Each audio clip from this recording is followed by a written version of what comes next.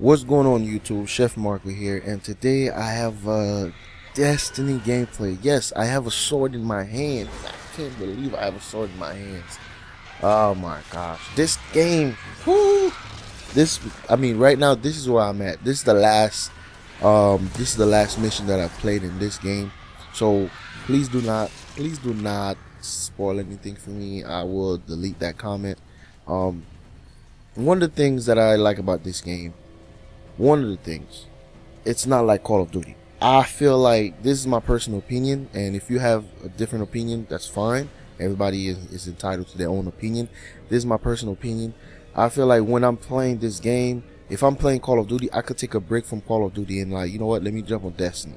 If I'm, if I'm having a hard time with these campers, with these noobs, new tubing on Call of Duty, I could just say, you know what, let me take a break from Call of Duty, let me jump on Destiny. And I think that's one of the things that maybe it's not just me, maybe several of us feel this way. Maybe you who are actually listening to this, who are watching this video, feel this way. You feel like you want to take a break from Call of Duty, jump on Destiny, and that's it. You can't really compare the two.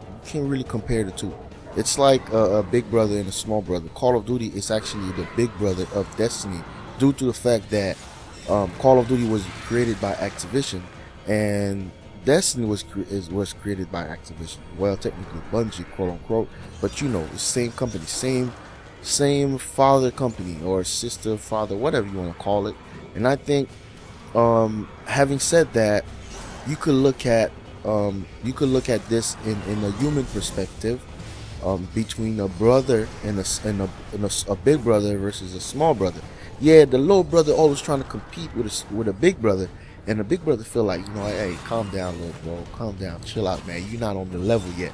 So that's kind of like how Call of Duty versus Destiny will be. That's how the fight, to me, this is my personal opinion. Again, I will reinstate that this is my personal opinion, and that's it. So basically, Call of Duty and Destiny feel that's the same. This is what I'm saying. It's like brother and sister. So we have to look at this in that perspective. So you can't compare the two, saying that, oh yeah, you know, it's the same game. No, yeah, they're first person shooting game, but you know what, Call of Destiny just showed you that there is a third person aspect to it, due to the fact that this whole gameplay right here is third person. You know, I haven't seen any gameplay in Call of Duty that was third person. Maybe in Modern Warfare, what game was that? Modern Warfare 2, we had third person shooting games, but it was just a mode. You know what I'm saying? But this is part of the storyline. This is part of the game. I love this part. I love this story.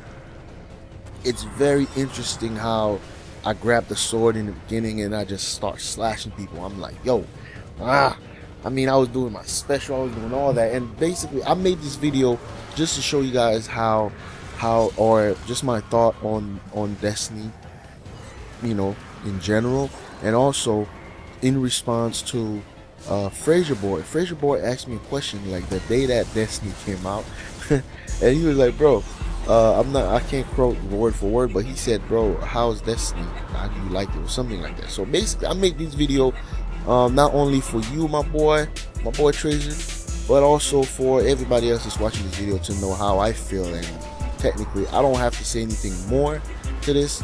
All I have to say is this: I love this game. I just love it. And that's about it, man. You guys just enjoy the rest of the video, and I'll check you guys later. All right, peace.